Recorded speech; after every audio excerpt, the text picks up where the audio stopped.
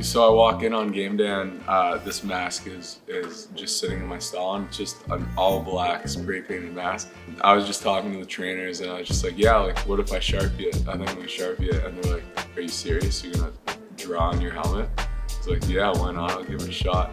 And they're like, no, you're not doing that. And so it was funny. I started off with this little quote in back. It was kind of a joke with them. It's kind of motivational also, but it has like two meanings. So it says, they told me I couldn't, so I did.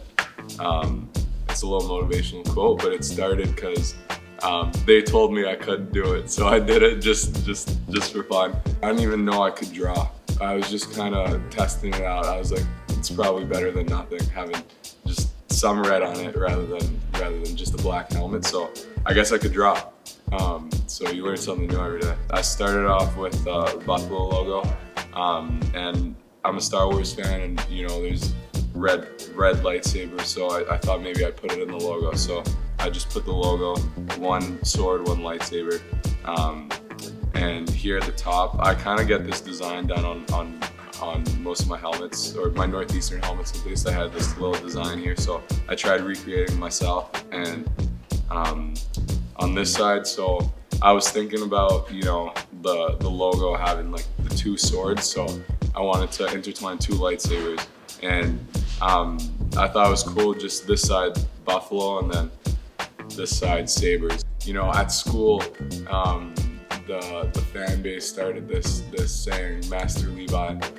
They knew I was a Star Wars fan, so they put up this big banner. It was pretty cool. Ever since, I think 3 years ago at the World Juniors, I started, you know, meditating between commercial timeout breaks. And you know, that kind of started from a scene that my father and I watched growing up that we really liked. So it's just pretty cool. I love the movies and able to apply it to the game. So two things I love. And then I got my number down here, and in back I got the maple leaf because I'm Canadian. And then I put a little spider web because I'm a Spider-Man fan. So Spider-Man's a little bit of a goof, which I am also. I know sometimes I'm dropping everything clumsy, not so serious, just joking around with the guys. But you know, during games when it's time to dial it in, I'm able to kind of focus and get the job done. I know it's important. So you know, he's kind of like that. I can relate to him in that sense.